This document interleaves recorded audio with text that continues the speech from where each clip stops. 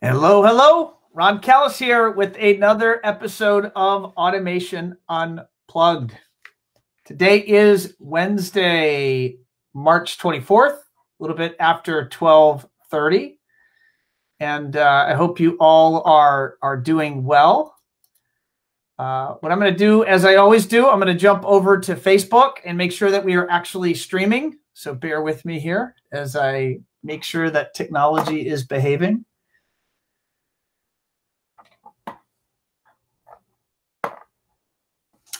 All right, there we are. This does look like we are streaming. If you are out there listening or watching, don't forget to drop into the comments, give us a like or a share, and or let us know where you're coming to us from. That's always appreciated and well received. And yeah, looks like everything is working out so far. All right, cool. Let's go ahead. Who do we have on the show today? This is show 162, and we have a friend of One Firefly, a longtime client, and this person actually has a lot of fun stuff outside of the world of AV to share, in that Ryan Davis, the president at Ratio AV, is actually a race car driver, or I guess he would call it a race truck driver. And he has a lot of wins and success under his belt, actually, with Baja 1000 races. And I know I'm excited to learn all about that and share that with all of you. So without further ado, I'm going to go ahead and bring in Ryan, and let's get the show started.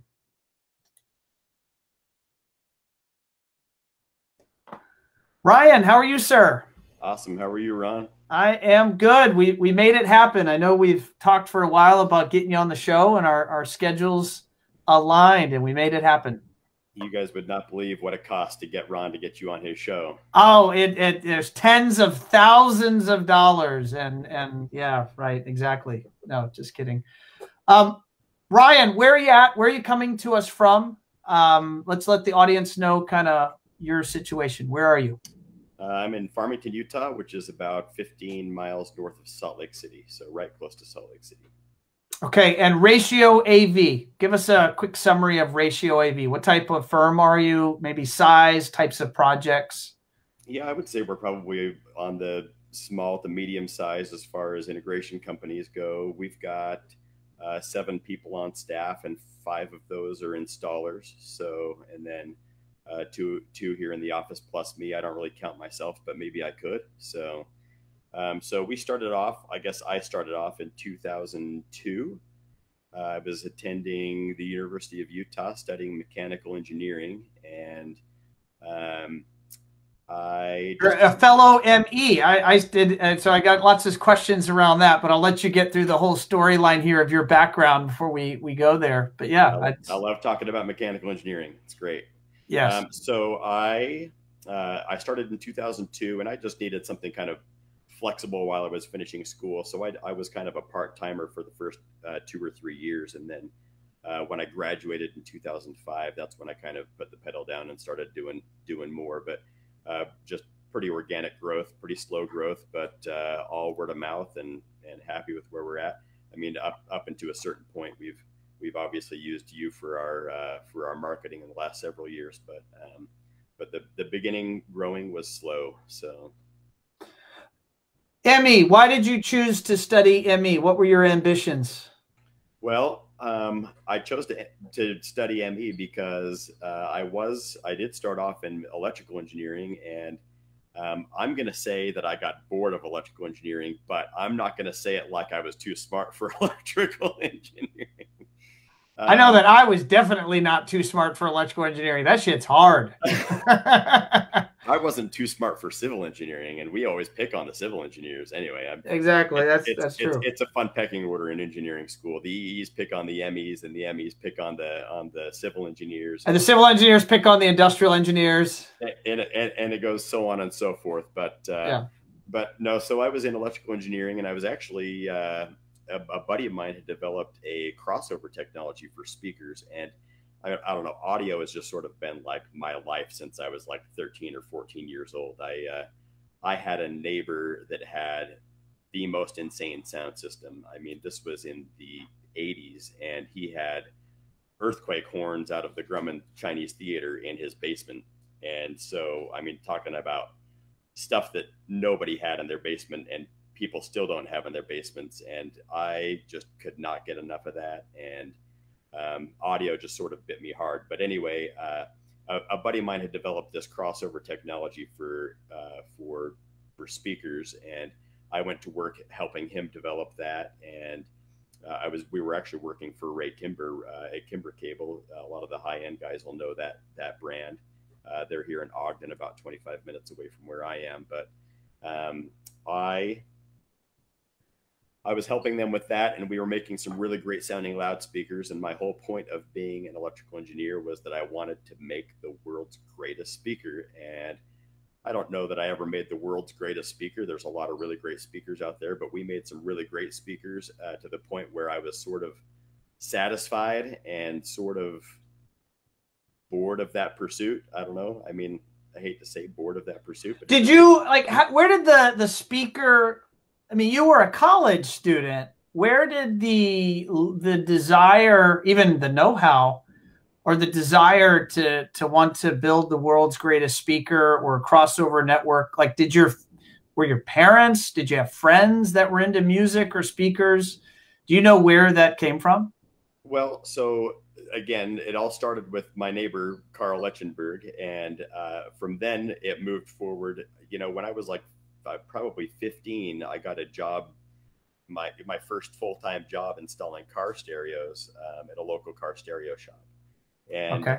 And so like my parents had dropped me off, my parents had picked me up, and it was just like, I mean, I just loved this, anything to do with audio. But the guy that ran the shop, you know, he became a good friend of mine, Eric Alexander, and he's still very active in the speaker design community. And he even builds and sells speakers that are kind of catered toward the high end market. But I don't know, he was very knowledgeable, and we would just discuss things nonstop about what could make a speaker better and what could, you know, how could we build a better speaker? And it was just sort of an endless pursuit of both of us. But he was definitely the brains behind that, you know, most of what we did. And I would never take that away. But also he kind of lacked in computers and measurement techniques and that kind of thing. So I brought a lot of that stuff to the table, and we were just a good complementary team to each other. But I don't know, I guess I always equate it to, and this is probably a direct tie to what we do day to day, is that people's love for sound can really only be as great as their love for music and what they want to listen to, I think. And so I love music, and I want to hear it the best way that I can, you know? So I've got a lot of different sound systems. I've got big PA systems. I've got like high-end 2-channel stuff, and I just always want to hear it the best I can hear it. So so that's probably what motivated my drive to. Did that passion for music, is that what led you to start Ratio or start, you know, an AV or integration business? You said in 2002. Is that how that happened, or was there another path that led to that business getting formed? Yeah, so this is what I'd realized when I was doing the speaker design, is that I didn't have a lot of communication with the outside. I mean, the people that we would work with were manufacturers mostly, because this was a technology that was trying to be sold to manufacturers, like licensed to them.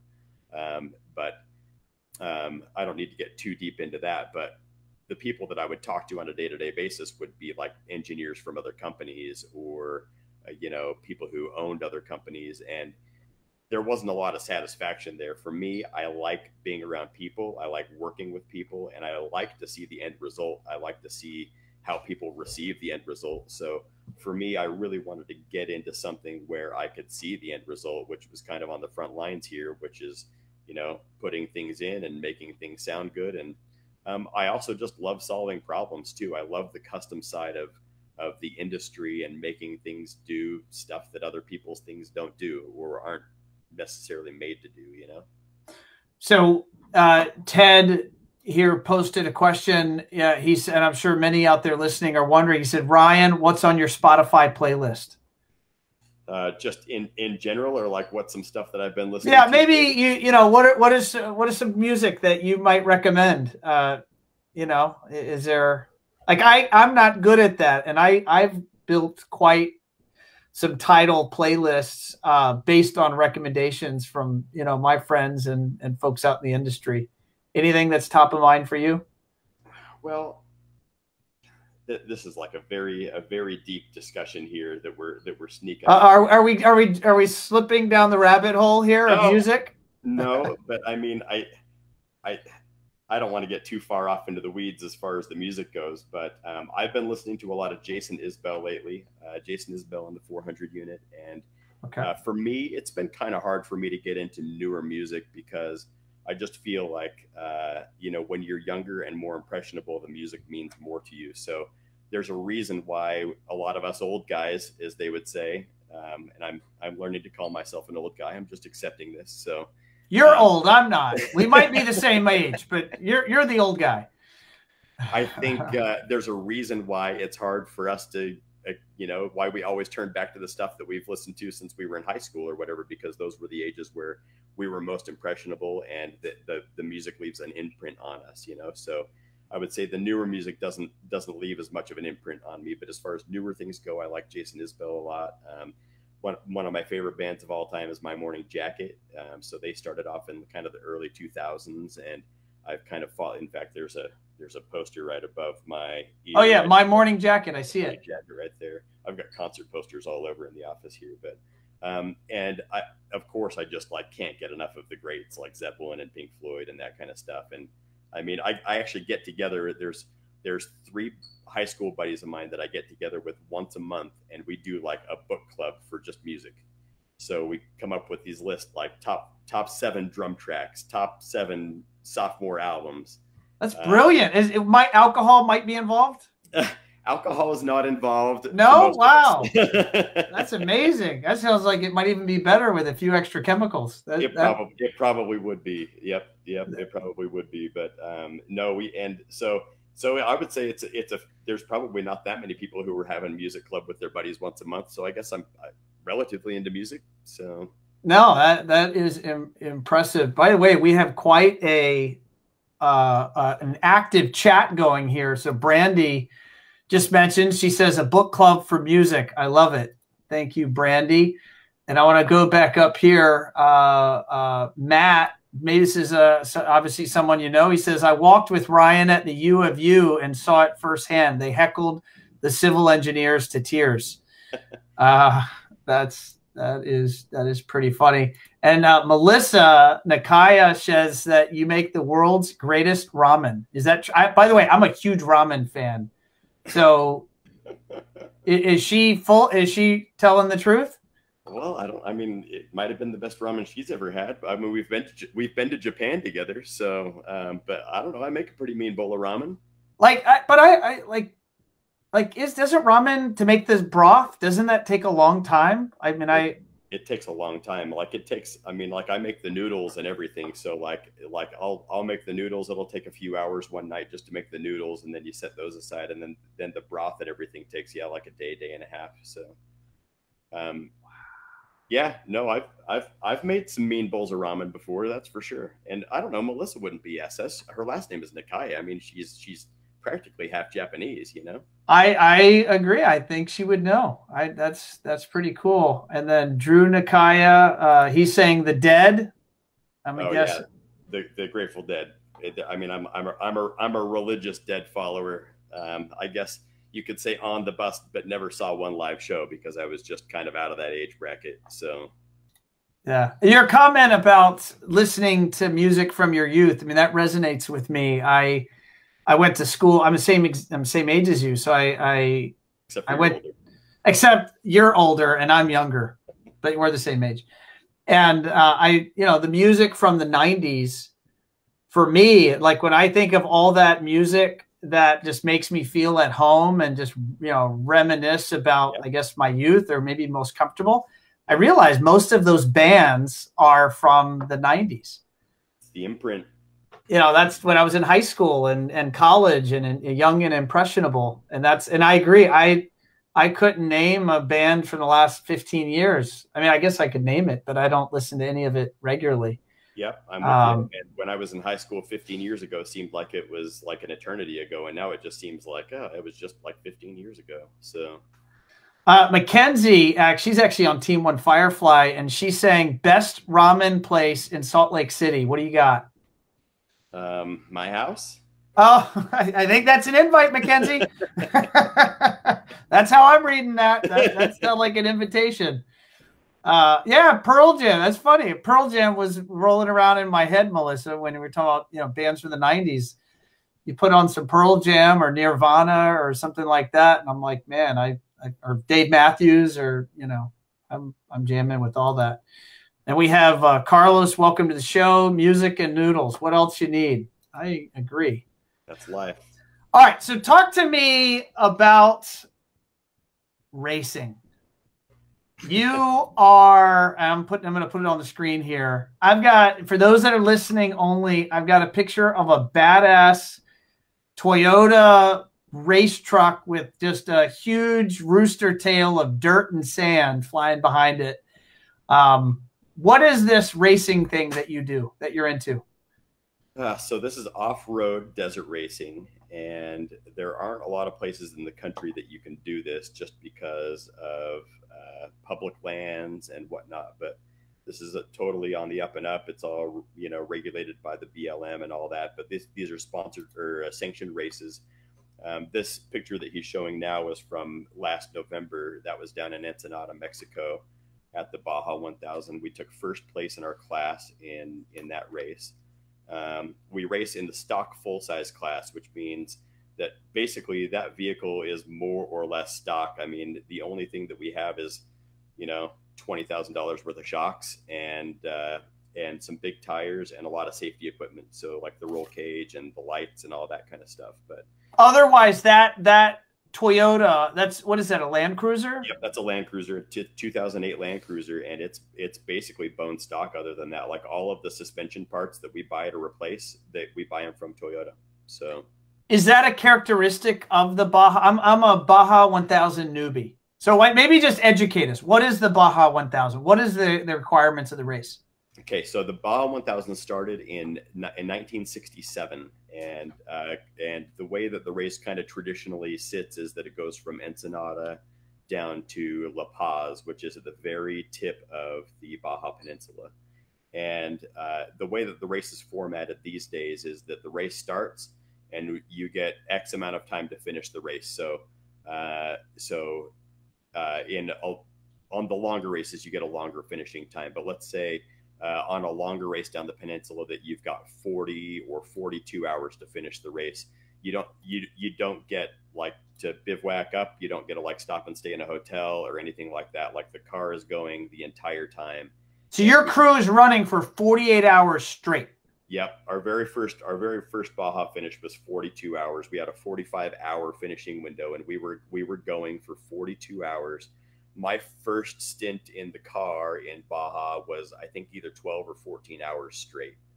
And like Parnelli Jones, who's a famous driver, said, he said, Baja, driving in the Baja 1000 is like being in a 24-hour plane wreck, is what he said. And now it's just rough. I mean, the course is beat up, and you're kind of getting jostled around a lot. When I got in the car, I had about 30 minutes of sunlight, and then it was dark pretty much until the hour before we finished. So, you get kind of tunnel vision, time warp. You hardly know what time it is or where you are. I mean, it can be really disorienting, especially after you've already been up for 24 or 30 hours, So I have Melissa. She posted requirements are to not sleep, not die, be ready at all times, and eat lots of tacos and drink Fanta. It's pretty much Baja on a stick right there. That blows my mind that this vehicle, this stock Land Cruiser, can actually take this sort of punishment. And not only that, Ron, but like stock, the engine's never been swapped out.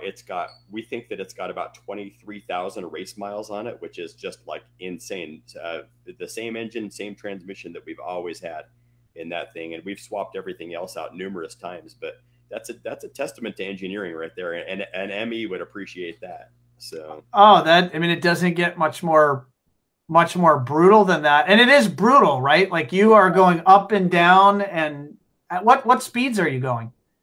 so the speeds vary a lot, but I would say like, I mean, our average speed, if you just did like a linear time average of our speed, we would be between, 28 and 32 miles an hour or something like that. But that means that we're going 100 miles an hour in some spots and we're going 5 miles an hour in other spots. But, um, a dirt road that you might be comfortable, going, 5 or 10 miles an hour on, we could easily do 55 or 60 on usually, so we can keep the speeds pretty high, but it comes at a cost to the car and it comes at a cost to your bodies because it really does beat you up a lot. So we always say that we're driving for conservation. We're trying to turn over a running driving car to the next set of drivers.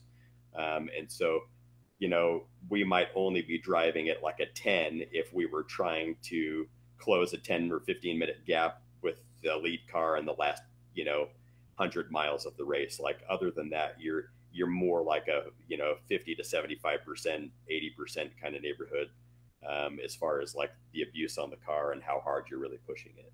What roles do you play on this team, or what roles do you have on your Baja 1000 team? I guess officially I'm the crew chief.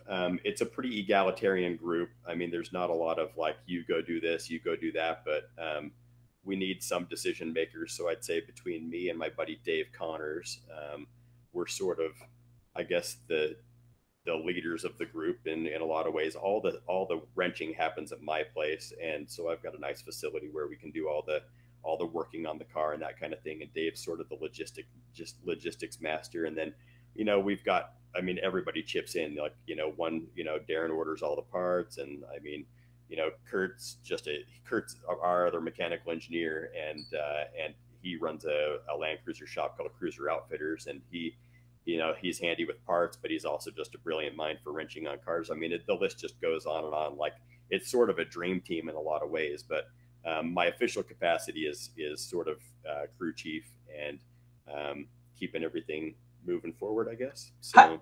How many teams are competing at the Baja 1000? How many trucks start the race? So trucks. So you've got the cars and trucks, and you've got the bikes. The bikes are the motorcycles. The cars and trucks are everything else. And I think that there are usually between 300 and 400 entries total in that, and it's probably half to 2/3 of them are trucks, I would say. So you're probably 150 to 200 trucks. Okay, so there's something very special happening here, and I'm wondering if you can translate it for me. Okay. In my notes, I have that you have finished 7 of 8 races. I'm assuming there's a ratio where trucks or cars don't even finish that start. Maybe we'll start there.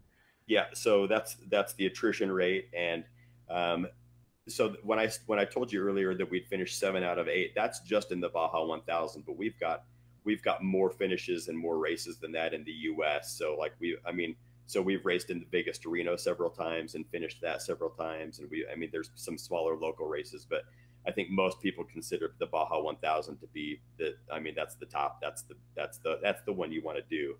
But as far as the attrition rate, yeah, it can vary anywhere between 45 and 55% of the field won't finish, depending on the year and how hard the course is and that kind of thing. So even crossing the finish line is sort of a big deal because it's just a tough race. So, and I understand there's a lot of different races. The notes I've gathered are specific to the Baja 1000, and you finished first in your class twice. And second in your class 3 times, which means out of your 8 starts, you finished first or second 5 times out of a field of hundreds of other teams. It's a little bit of an unfair.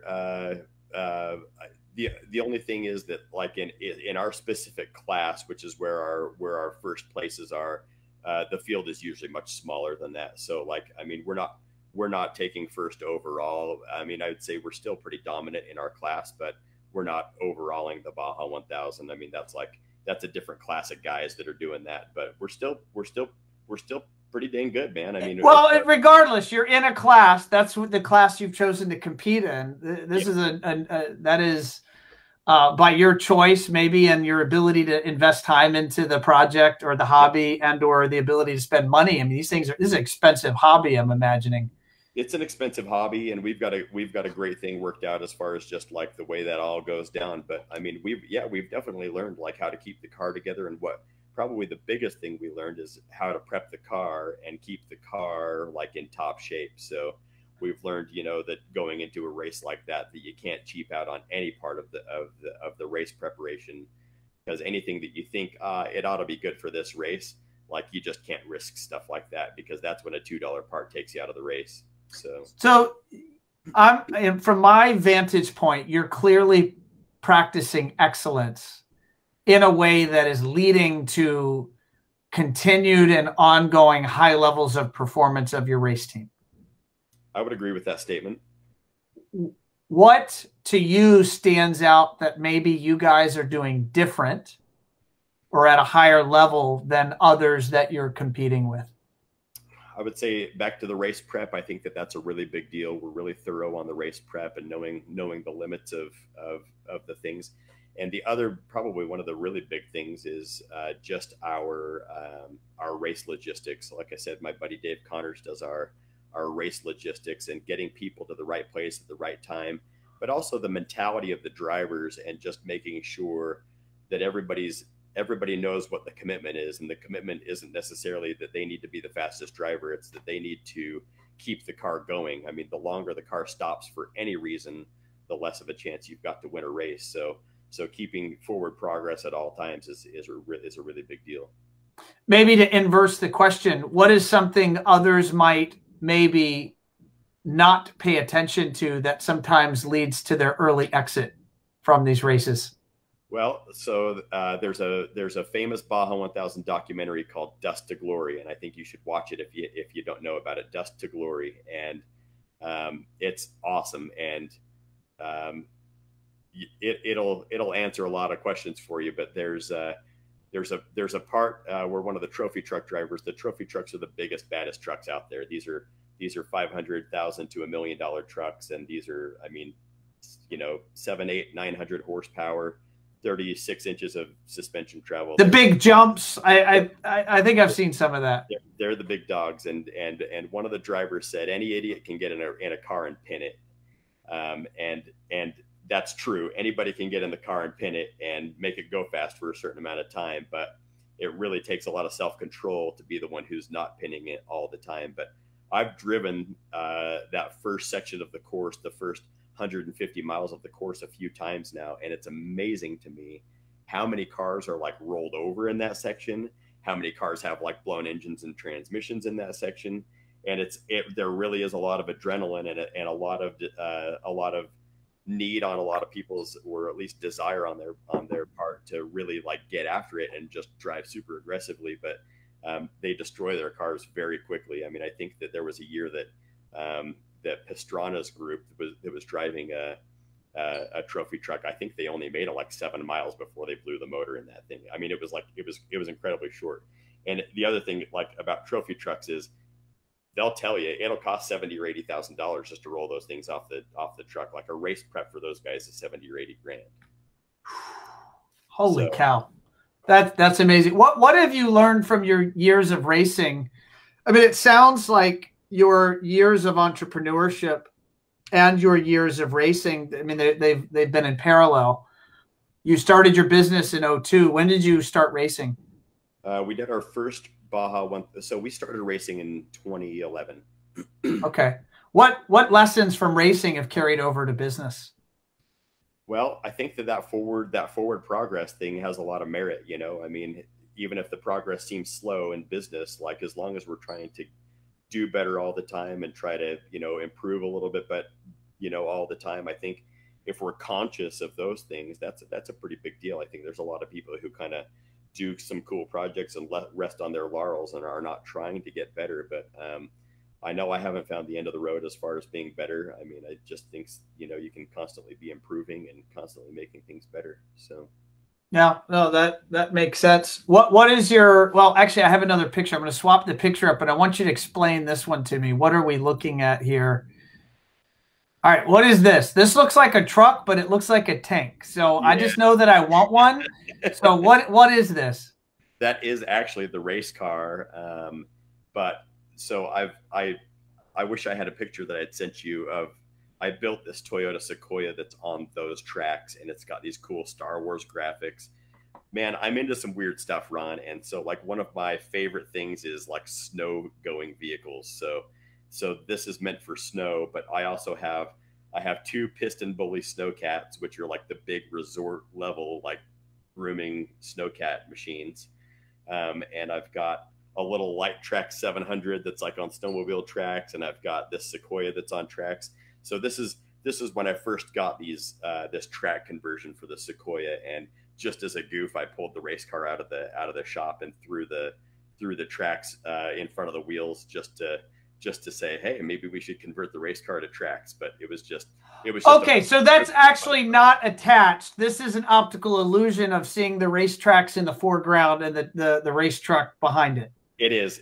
But okay. I mean, but I could send you some pictures of the Sequoia, which you'd probably dig. So I would totally. All right, and Ted just posted. He says snowcats. That snowcat is the thing that you have. Yeah. Yep.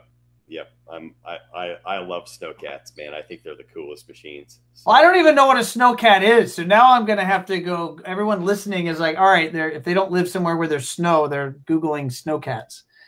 Do you want me to email you a picture of my snowcat? I totally want you to email me a picture of a snowcat. I want to know what that thing is.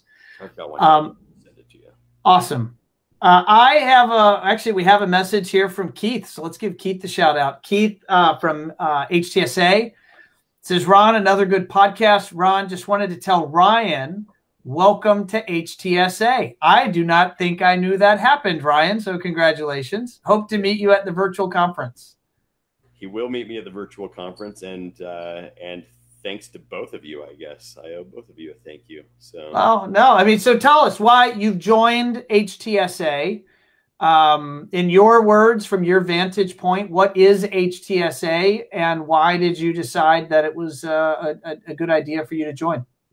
Well, HTSA is a buying group, and as probably people know, there's only a handful of buying groups in our industry, but the more I learned about buying groups, the more interested I was in joining one. But it's sort of like finding the right fit for you too. You know, they all have a little bit different philosophy, and they all have a little bit different lines that they support, and the benefits are all a little bit different. But it's not really just about, you know, getting discounts on products or anything like that. Like I think probably the biggest reward is the interaction with the other members and the learning resources, and kind of like all banding together to make sure that we're doing it the best way that we can. But HTSA, I did some digging around, and it just seemed like HTSA was the top dog, and I don't know, it's pretty awesome, man. When I joined up, I actually got, you would have thought that I won the lottery or something. I got a lot of emails from my sales reps.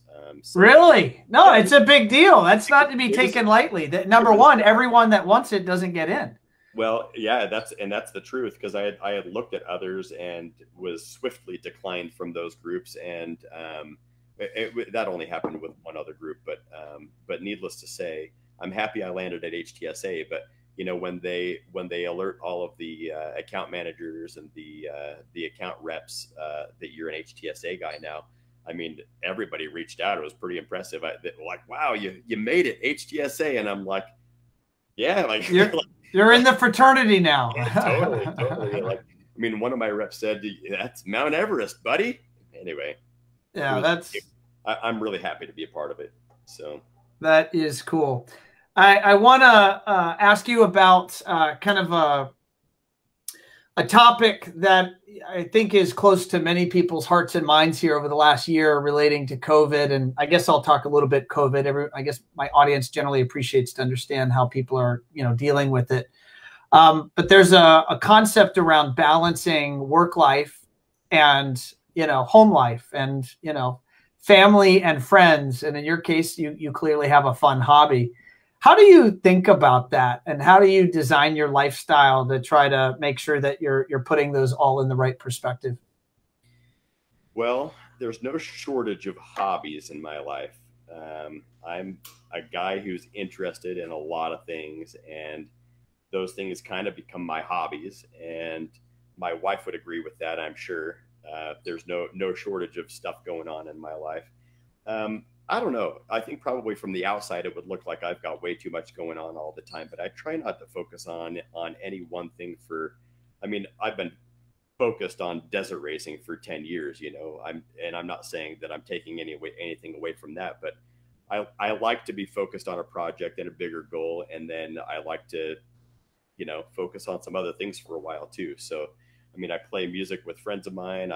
I go and do sound for concerts. I do the Baja racing. I do, you know, random home improvement projects. I'm very active in my church, and I go and do stuff, you know, teach Sunday school and that kind of stuff. And I think that having your foot in a lot of different arenas is a good thing for people. I think focusing on any one thing for too much of the time is tough for people. And I think that I think we get a lot of inspiration in other parts of our lives also. So I read a book recently called Range. I don't know if you've read that book. No, I haven't.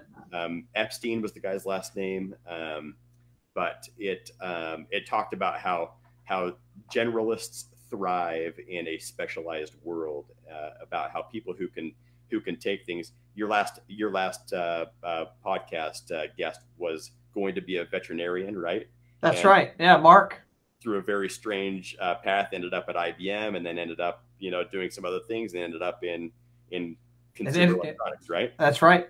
And so it talks a lot about that type of person, people who can't declare a major, people who go for 5 years down one path and then, you know, quickly turn to another. But it's usually the people who have broader experience and can take things from other realms that innovate in their fields, and not the people who are, I've got a PhD in bending of a paperclip in this one specific method, you know.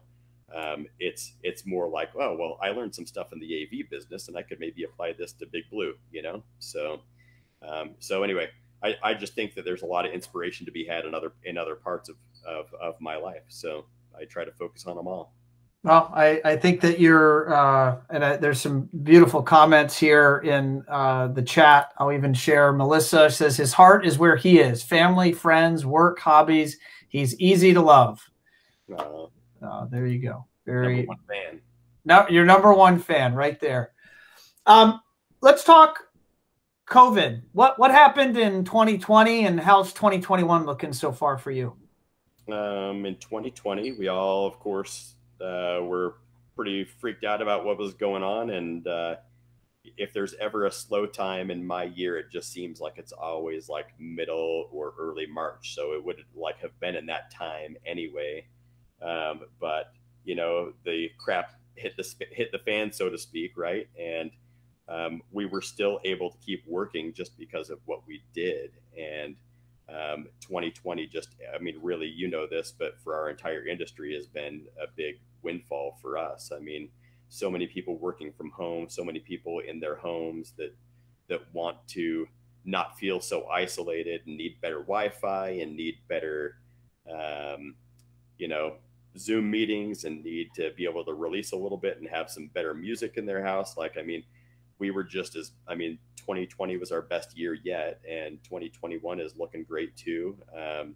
And so really the pandemic was, business wise, it was just fine. It was not that big of a deal. It was tougher at home with the kids at home and having, you know, homeschooling, which my sweet wife took the lion's share of the heat on that one. But, you know, our kids went back to school in the fall, and I know that's not the same for everybody, but our kids went back to school in the fall, and that's been incredible for them. And honestly, like the COVID thing at the public schools for the kids that are in elementary school, all of my kids are in elementary school. The cases have been very, very, very, very few, and they've only missed maybe a couple of days of school out of the entire year due to coronavirus. So we've been very fortunate in that regard. And again, I am sensitive to the people who aren't so fortunate in that regard. Like I know there's a lot of people who are still fighting that fight. Lot of industries that didn't get so lucky to be in a space that, you know, would boom during a pandemic. Yeah, and it's hard to have that conversation, or you don't really want to tell people that 2020 was your best year when somebody's closing their restaurant or whatever the case might be. I mean, I think that there have been hundreds, if not thousands, of restaurants in Utah that have just closed, just because they just can't do it, So not enough takeout for everybody. So yeah, no, I agree. What technologies out there? You know, we play with automation and audio, video, and all sorts of neat stuff. What stuff has you super interested? It could be old stuff, could be new stuff. Anything that has you particularly jazzed right now? Well, I mean, I love speakers and just like straight up, two channel stuff. But I also love, I don't know, man. It's back to like my whole life, with not being able to focus on one thing. Like there's not one thing about what we do that is so intriguing to me. I really love doing all of it. Like I love going in and hearing a really sweet, just single pair of speakers with a subwoofer or something like that, or like these intense movie theater rooms where you've got acoustic treatments all over on the walls and like cool lighting projects. I love them all. I don't know. I think that lighting and shading projects are very intriguing to me, but also like mechanical automation projects are neat too, where TVs come out of places where they're not. Do you do much of that? Do you do much of the hidden technology, the motorized TV lifts or art lifts or stuff like that? Yeah. We did. In fact, I'll shoot you a video of one that we did recently where we motorized a piece of art, and you can't ever see the lifting mechanism for the piece of art, and it fully covers the TV, and so the art just floats. It just floats in front of the TV, and it just hovers right over it, and then the TV appears, and it's like, holy crap, that's awesome, because it's right over the fireplace, and it's like perfect viewing height, and it's really great. What gear did you use to do that? Do you mind sharing? Future automation, and that was the PIC H, I believe, is what we used, and it's a pretty clever little mechanism that they've got, and it worked really well, and so we've done that. We love future automation. They build really great mechanisms. They're super quiet. Their TV lifts are fast and quiet. I mean, there's just nothing else like them, in my opinion. But there are some other good products out there, but we've kind of hitched our cart to future automation as far as that kind of thing goes. What about supply chain issues? What are you seeing right now? It's March 24th, 2021. What's your current state of affairs there in Utah? So our state of affairs, we've been able to kind of keep POs moving on a lot of the stuff that we use all the time. We're a big Sonos house. We do a lot of Sonos equipment, and they've been very, very, very difficult to get just because they've got some supply chain issues on their side. But we've been doing a good job just getting like regular POs turned in. So we've had a steady flow of equipment coming from them, and they've been good to us. And then as far as the others go, a lot of the stuff is still pretty readily available. We've done pretty well with most of it. The big thing that most industry people right now will attest to is that AV receivers are very difficult. The company that makes the DSP chip for, I think, all of the big manufacturers, for Sony, for Onkyo Integra, for Denon, Marantz, Yamaha, I believe that the company that makes that DSP chip, they had a fire, and they're operating at like 10% capacity or something like that. So receivers have been kind of slowly coming in, but it's not like it was a year ago when you could just be like, oh, hey, I just need a receiver. I'll just go grab one down at the local distributor or anything like that. Like you've got to make some deals with the devil to get a receiver right now.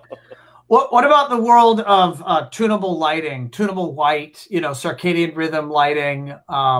That is a good number of manufacturers in our space promoting that concept. Are you bought in on that? Is your marketplace demanding that or wanting that?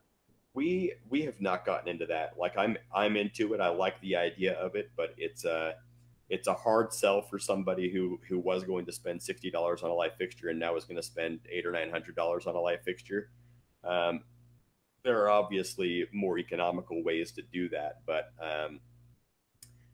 that's a new hurdle I think that we've got to overcome. Like we've got to educate builders a little bit better on why those things are important. But then it also kind of comes down to the budget too. If they don't have something, if they don't have high end lighting in the budget already, then it's going to be tough to sell them a $100,000 light fixture package just because they might feel better. I mean, some of the ultra wealthy can do that kind of thing, but some. You're not seeing the demand for that yet, and your company is not yet proactively promoting that science. Correct. Yep. We're still kind of infants when it comes to that. That's for sure. So. Kind of along the same theme, the concept of wellness, technology. So I'll say air purification, water purification, tunable lighting fits into this category, and even wellness spaces. This is a theme CE Pro's been writing about for probably 2-3 years now, and there's a few new players. Delos and Healthways, their pure products are now in our space. Is that in your ecosystem yet? Are you talking about those things or seeing demand? We haven't, but probably it would just take a little education on some of those things. I honestly wasn't aware that there were some products that were kind of geared toward our space that were doing that. I mean, I knew obviously about the circadian rhythm and all the lighting products. I've had my eye on that for a few years now, but not the other environmental stuff. Got it. And then one other, I'm always seeing kind of new technologies that are bubbling up, and I'm always curious, and I know my listeners are curious who else is doing it, or who's doing what. The world of solar, like tying into energy storage, into batteries in the home, which leads to a whole different genre called, I'll term energy automation. Is that in your ecosystem yet, or is that kind of like something that you're thinking about or talking about yet? No, I mean, we can tie some of that stuff in, like as far as integrating like the in-phase energy monitors. We can tie that into some of our automation systems and that kind of thing. But I would say as far as selling it and providing it, it's not really a thing for us. I mean, we've looked down that road, but I kind of feel like sometimes there's so much coming at us that we've got to focus on doing the things that we know well, and then start bringing some of the other stuff into there. And like, I just don't have the bandwidth for some of that stuff right now. And I would love to have the bandwidth for more of that, but maybe just because I'm so curious about everything. But yeah, I was saying, it seems like your curiosity, these would be some perfect subjects for you to dig into. I know quite a bit about them. It's just more of a fact of like selling them, because I mean, ask me about how to install a TV or what you do for sound in a certain area, and I could talk to you for a long time about it. But I would like to have a little bit broader knowledge probably before we really start getting into something like that. Then also, there's only so much the text can do in a day. Well, so that raises a question, like knowledge and exposure to new ideas, and or just training and upkeep on current product and best practices with those products. That's all still happening virtually? Are you seeing some of that go back to face, or do you see that happening this year? Like, do you see yourself inviting reps in to your office this year, 2021? Do you see yourself attending live shows where maybe you actually get to meet the engineers and meet all the people behind the scenes at your partner vendors? Do you see that happening this year, or is that a 2022 thing? I think we're going to see some of it reemerge this year. They moved Infocom to August, I believe, and I think that Infocom is actually happening. And so honestly, like, I would have no reservations with a rep or going to a show or whatever. Like, I feel like, I mean, especially as vaccinations improve and all that, but I pay a lot of attention to the music world too. And it seems like it seems to be September 1st is the big cutoff. Like a lot of stuff's ramping up after that. And there's a lot of people kicking off like pretty decent sized tours at that point. Maybe not full, like music tours.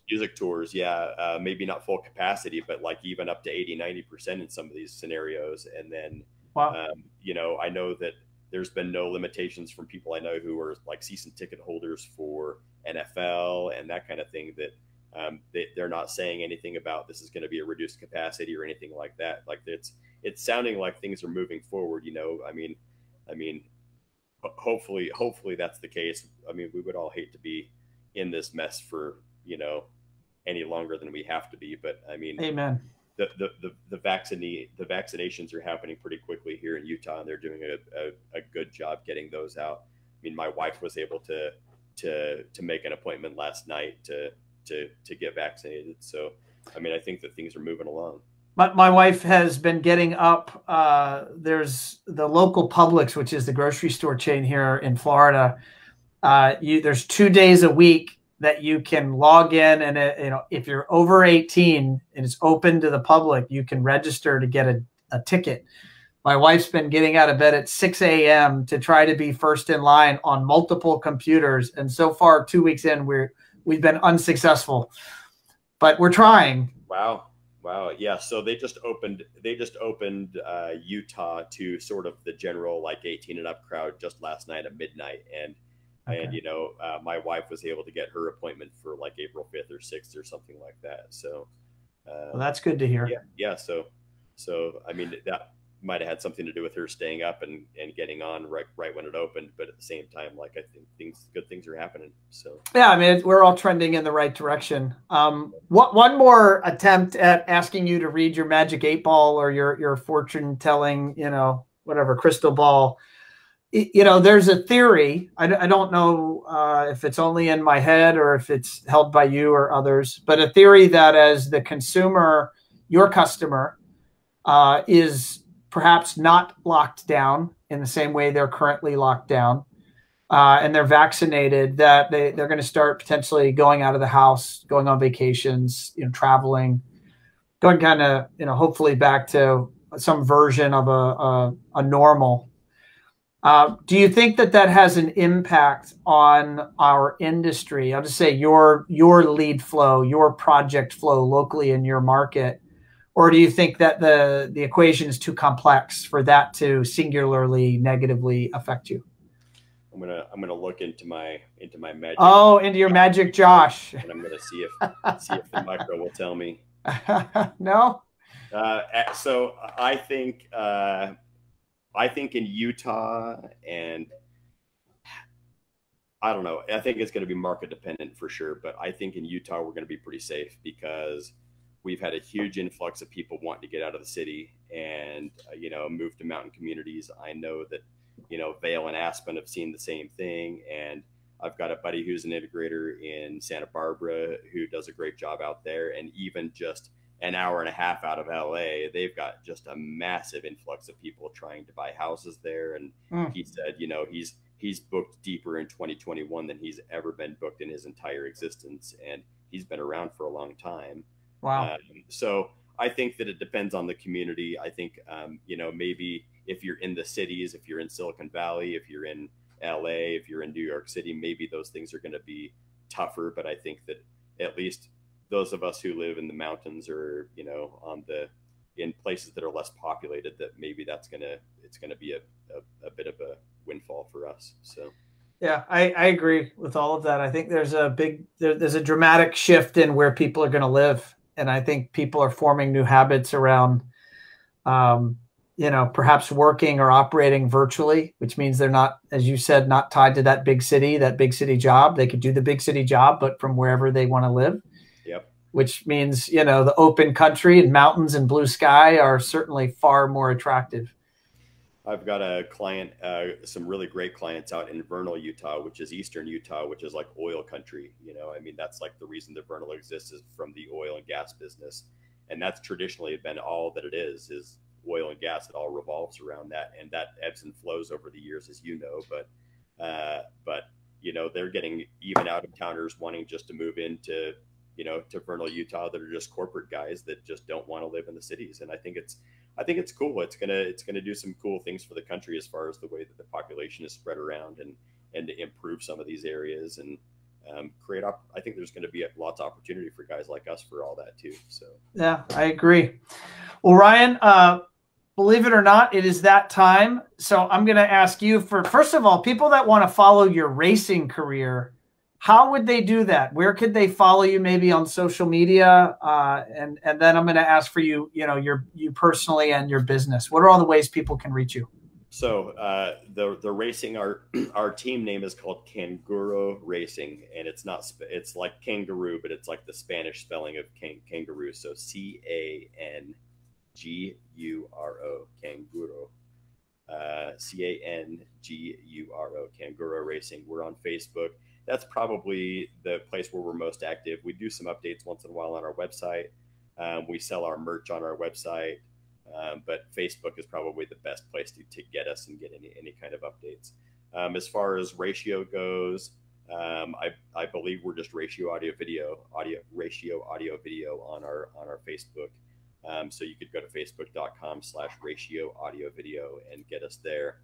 And that's where we're most active too. Of course, we've got updates on our website and we've got mailers that go out and that kind of thing. But and I got to shout out One Firefly because you guys do such a great job with our marketing and also our Facebook posts and that kind of stuff. So any of you industry guys who are considering having somebody handle your marketing, Ron and his team have been nothing short of profesh. They've been awesome. So, well, I will have your $20 bill in the mail. I appreciate that shout out.